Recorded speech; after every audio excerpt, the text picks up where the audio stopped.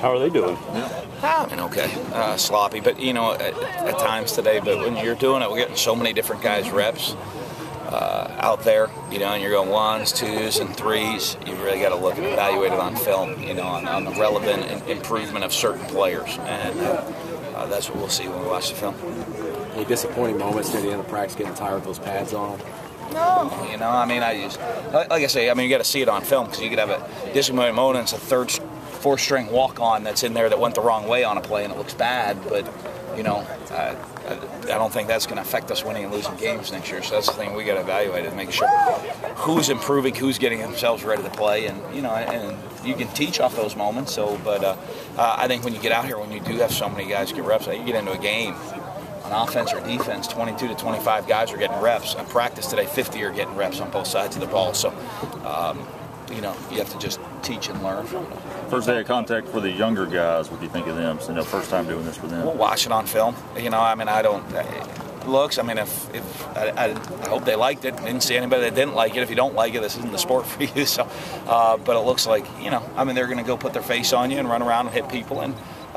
You know, guys practicing with energy, and that's one of the things we want. You talked about last week about making sure y'all watch the number of reps, the time of that, y'all be smart with that. Mm-hmm. How do you feel like that's going? Good. I mean, we really haven't even gotten into it or got going yet. And you know, you look at practice, and right now, I mean, I don't think it's very stressful. And the fact that we get day off in between really helps. And, you know, and hopefully Sam Cowher's out here hand the ball off a couple times, and that gives them a little breather at times. So, that'll help as we keep going. How's the pace of practice kind of changed when you put the pads on?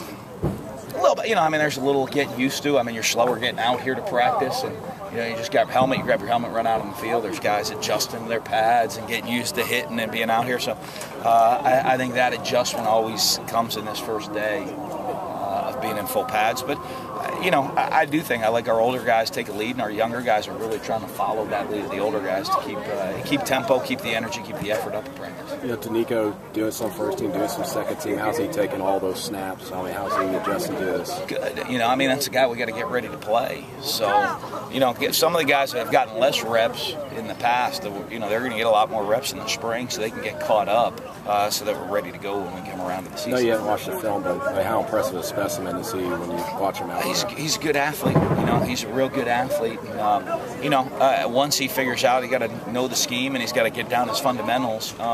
You know, and not just play on raw athletic ability. And I think as he do that, he'll have the opportunity to see real significant improvement. With Fletcher gone, what do you see from Josh kind of taking over that leadership role on the line? Well, you know, I mean, he has to.